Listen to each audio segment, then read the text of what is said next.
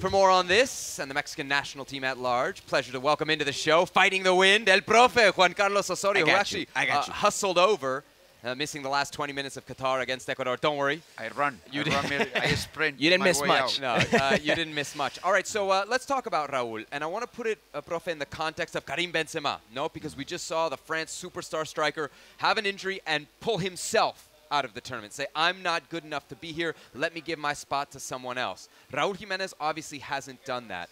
At the end of the day, whose decision is that? Who is responsible? Is it the player to say, I'm not there, or is it on the coach? Well, I think it's a combination there. There should be enough trust between the player and the medical department, first of all. And then between the medical department and the head coach and the assistant coaches.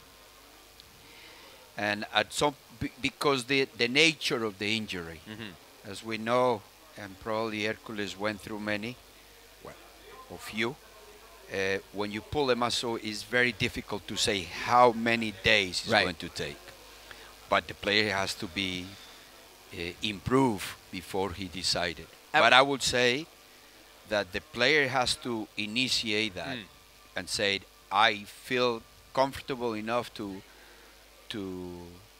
in Benzema's case, to try and see what happened. Yeah. Let me just ask him. It shouldn't be an order, but the key point here is 3 days before a game, my experience tells me that you have to give a high incentive to the players, and the training session should be intense. They should be with intensity to find out exactly that, who is playing well and who is at his best, physically speaking, and also mentally. Because once in the third, during the game and the national anthem, you are there because you're fit, mentally, physically. So I would say that they have to get together and decide.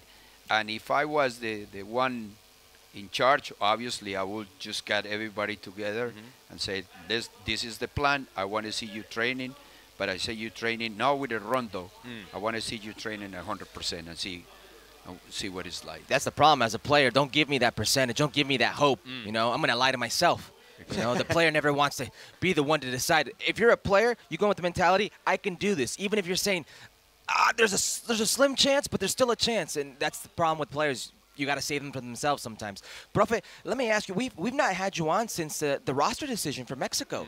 A few big announcements, a few big decisions for Tata Martino. One of the most criticized probably is leaving Diego Lainez out of this roster. First tell me, how did you see that decision of leaving a player like Diego Lainez out of the 26-man roster? Because most people had him first off the bench. If the idea is to play 4-3-3, as it appears to be, then I can rely on this presentation that we did. 2 weeks ago, we analyzed the teams that played that system and are doing well. So we analyzed Manchester City and Arsenal and Liverpool. And we also analyzed Napoli. And one of the common threads, thank you, is to have a left-footed playing on the right side. Okay. So Arsenal has Saka, and he plays obviously for the English national team. Manchester City that originates that or renovates and renew that idea of playing that way with Guardiola, had Mahrez, sometimes Bernardo Silva, Foden. And Liverpool has Salah, and Napoli has Politano. Okay. And to be honest, that's probably the player that Irving Lozano lost his starting position. And Napoli is doing really well, playing that system and trying to play from the back. And the idea is that that particular player can either take people one-on-one, which I think Lainez can do, but also very important is that he descend and the opposite team, if he plays 4-3-3 as well, then he will be the fourth midfielder and you can create numbers up. So that impact player for you was Linus. Of course. I think that, and in my humble opinion, I think he is the most similar player to Carlitos Vela. 1v1. In 1v1 Correct. situation, right? Yeah. And to be fair with Alvarado, I haven't seen him enough.